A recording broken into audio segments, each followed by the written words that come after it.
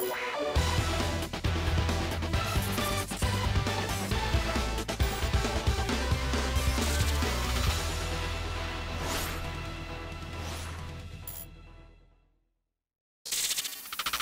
everyone, how are you doing? This is MD Tech here with another quick tutorial.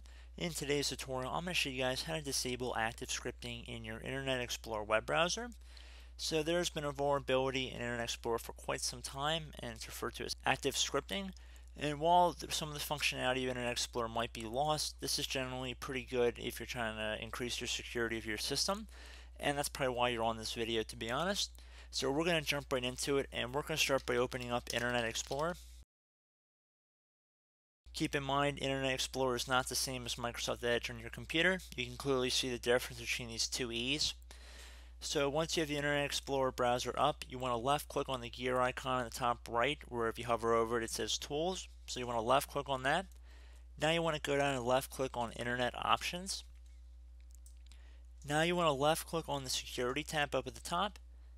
And down here underneath where it says Enable Protected Mode, you want to left click on Custom Level. So again, left click on that. Now you want to go down until you get to Scripting right here. And where it says Active Scripting, you want to set this to the disabled position. So just left click inside the disabled oval right here. Once you've done that, you want to click on OK. You want to select Yes to confirm our changes. So now just left click on Apply and OK. I would recommend restarting the computer as well, and that should be about it. So as always, thank you guys for watching this brief tutorial. I do hope I was able to help you out, and I look forward to catching you all in the next tutorial. Goodbye.